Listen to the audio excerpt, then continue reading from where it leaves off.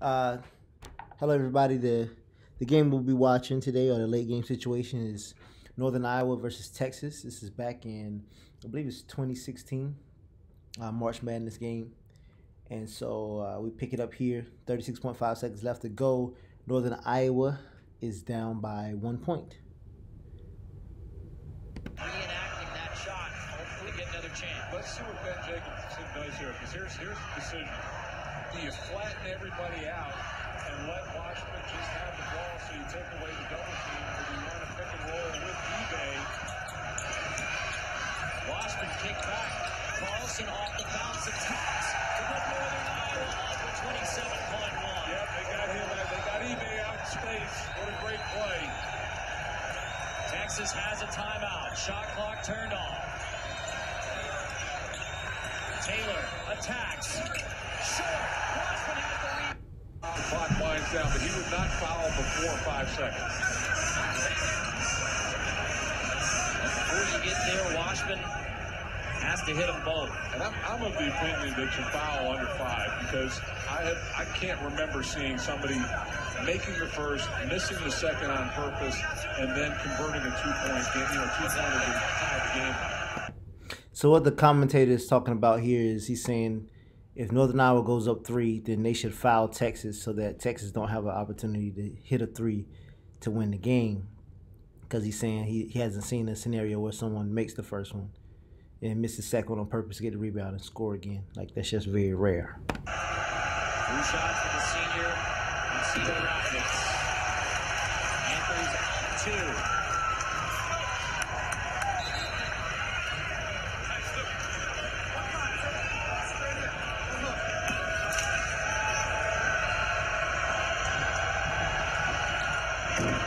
This is the second.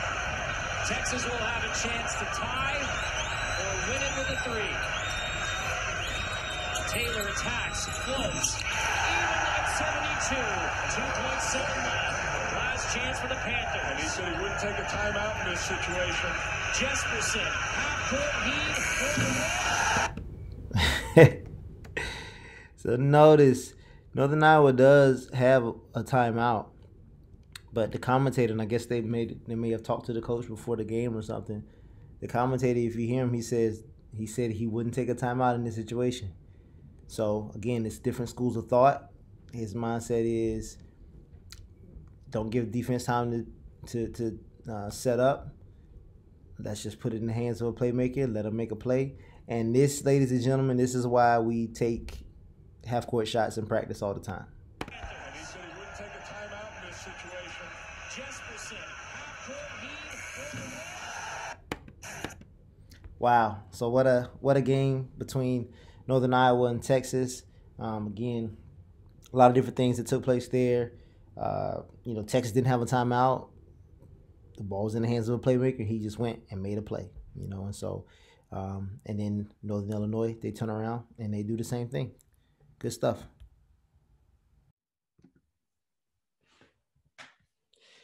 So today we're going to be talking about motivation. And this will go right into a discussion about the topic. But I think it's important for us to discuss as coaches. No matter what your X's and O's are, a big part of your job is motivation, and influence, right? Getting people to do things that they don't want to do, getting them really excited about, doing the things that they want to do, right? And motivating them. But a lot of times, the preparation part of it can be with things that you don't want to, that you might not necessarily want to go through, that you might not necessarily want to do. And so as a coach, you got to figure out how to motivate your athletes and how they're individually motivated, and then how to motivate them as a unit, right? And so we start talking about intrinsic motivation versus extrinsic motivation. We're talking about the source of the reward, right? This is basically like, is the source of the reward, right? That source of motivation, is it coming from the inside or is it coming from the outside, right? You think about, I don't know if you've seen it, but in my generation, there's always like this picture, this graphic with like a donkey and a carrot out in front of the donkey, and right, so that extrinsic, like and basically what it's saying is like, and the person's riding the donkey and they have the carrot on the stick out in front of the donkey, and the donkey, that's what's going to get the donkey to move, and it's never going to get to the carrot, but like that extrinsic motivation, like that reward that's on the outside, like the donkey's just trying to get to the carrot, trying to get to the carrot, that's what's getting them to move, as opposed to like it being something on the inside, right, that will get the donkey to move. Sorry, this is the example that came to my mind. But let's dive into a little bit more, right? So intrinsic motivation, the reward comes from within. So you're talking about pride, you're talking about satisfaction, fun, fulfillment, right? You're talking about someone wanting to be good just for the sake of being good, right? Someone who just wanting to be the best. They're gonna like essentially we like intrinsic motivation more than extrinsic motivation because you can always have the intrinsic motivation, right? It's always there. Whereas you have extrinsic motivation, and where the reward comes from the outside. Talking about trophies, medals, ribbons, plaques, money, all those type of things. And I would say, again, there's nothing wrong with those things, right? In and of itself. But let's think of this example right here. Imagine you've probably played in some type of tournament, well, no matter the sport you've been involved in, where there's like a consolation game, right? So you're playing to like win this championship, this trophy, and you lose. And so now you no longer have an opportunity to play for the first place trophy, right? If your motivation is strictly extrinsic, then in the next game, whether it's the third place game or the fifth place game, you're not going to play as hard, right? If your motivation is tied to that first place trophy and now you don't have the opportunity to win first place, then what type of effort will your coach or will your teammates get from you in the consolation game or in the fifth place game, right? Or some place, even the seventh place game, right? And so, but if the reward comes from the inside, pride, satisfaction, fun, fulfillment, you have the opportunity for that to receive, to achieve, to obtain that reward every single time that you play, every single time that you touch the field. And so that's why we like, again, it's nothing wrong with the extrinsic, right? Like money can definitely be a factor, right? It could be definitely a motivating factor to get people to do things, right? And now we can talk about not even just in a particular sport, in life and in with your job and things like that, right? But those other things, like I said, pride, satisfaction, fun, fulfillment, those things are always available to you.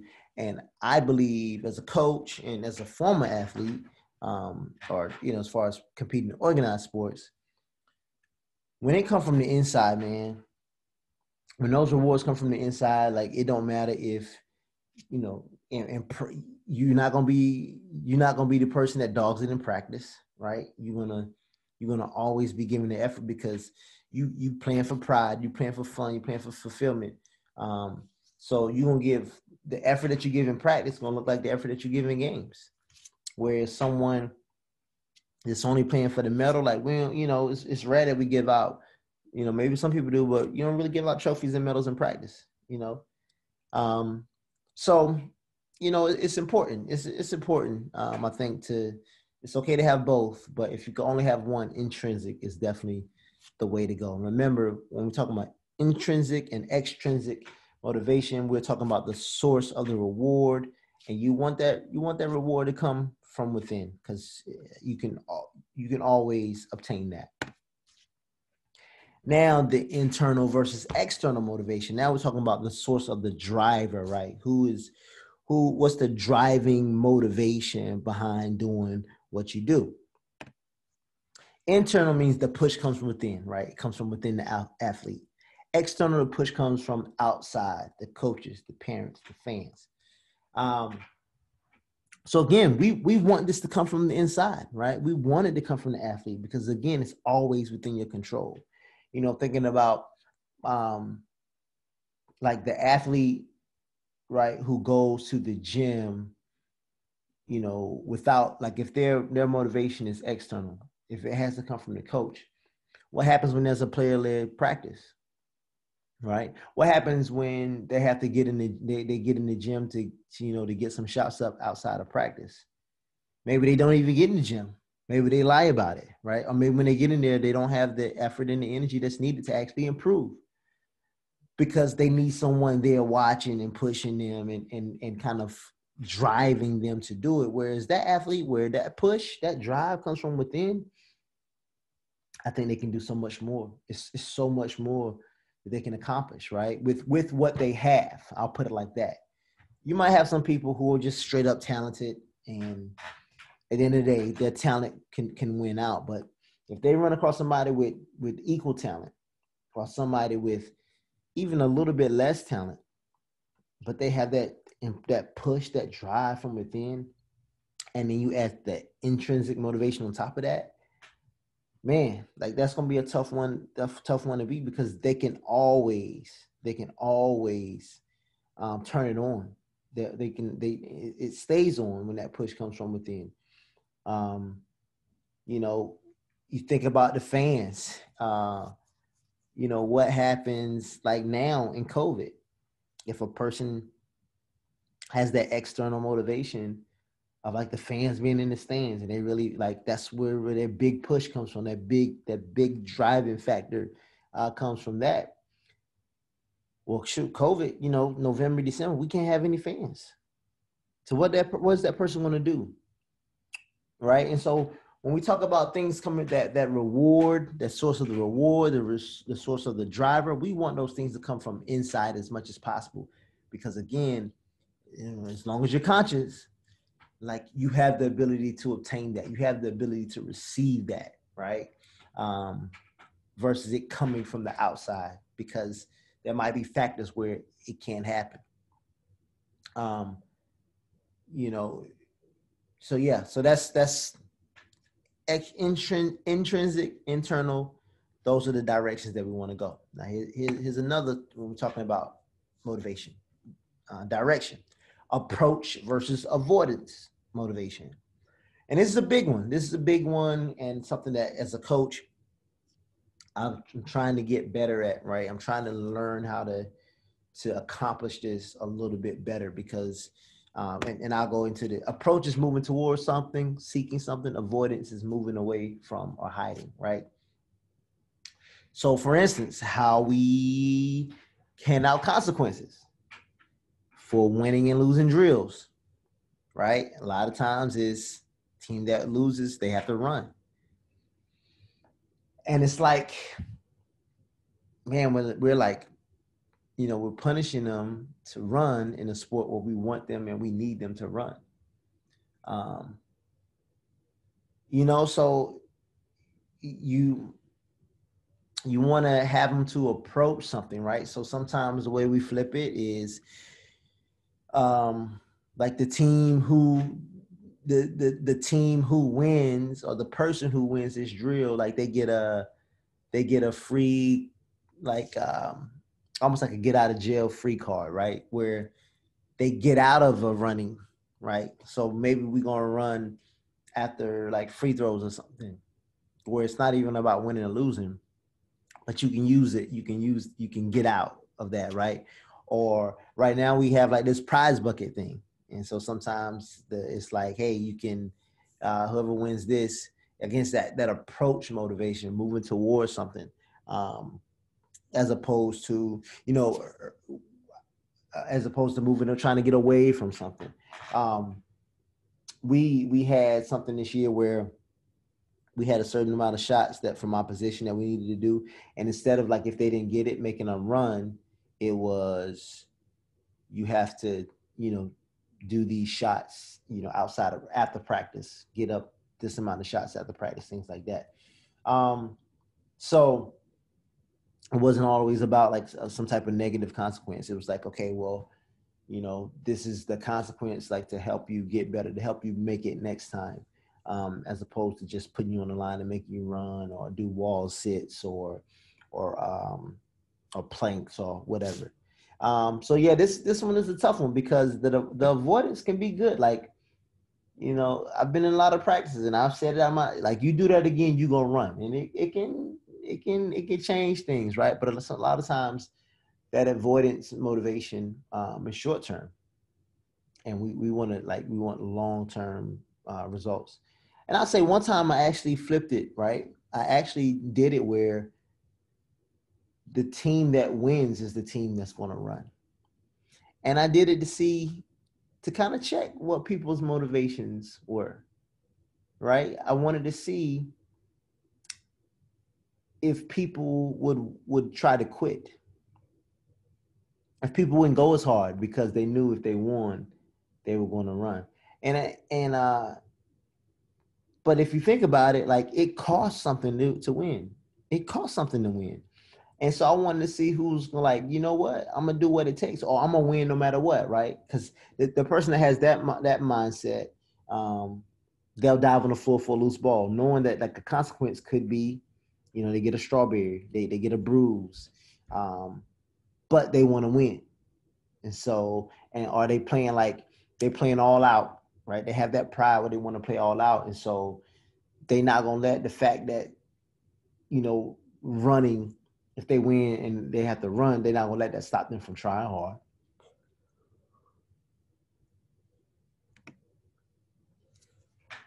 So here again, the use of physical activity is punishment / motivation that creates avoidance motivation. Why would we want athletes to avoid physical activity? We want athletes approaching physical activity. We want them to be highly intrinsically motivated to do physical activity because that is what's going to make them to be great athletes. I have a track coach a friend of mine that I ran track with in college, and he is coaching at the college level right now. But prior to that, he was like this phenomenal high school coach with national champions, world champions. But he's like, I can't, like, if they're late to practice or something, like, I can't punish them by running because I want them to love running. So I don't want to have any negative association with running because they need to run. This is track, and so they can't hate running. I don't want any situation where they're going to hate running. And so these are things to be thinking about. And I think, of course, these are things that you can use even outside of sport. As we're talking about motivation, the internal versus external, the intrinsic versus extrinsic, the approach versus avoidance. So you might be in a situation where on a job where you are in leadership and you want to, what is a way that I can motivate my team? How are they motivated? Can I get the person that's motivated and they are they are extra motivated when we're getting paid time and a half, right? They're making overtime or whatnot. How is it? Can I get them to be motivated when they're just regular?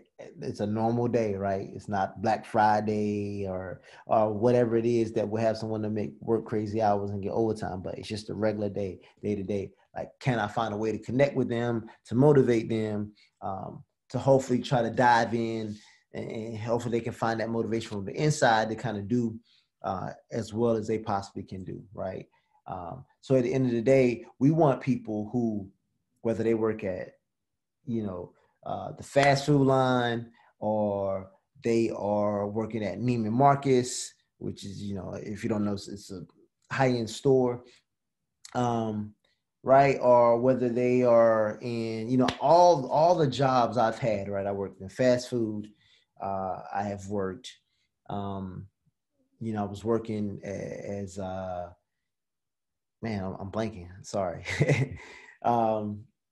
when I was in college, I helped out at this group home. I was working at a group home, and totally different experience. And then I worked at the YMCA, and then I was a telesupervisor. I worked at the Nike outlet. I worked in all these different things, and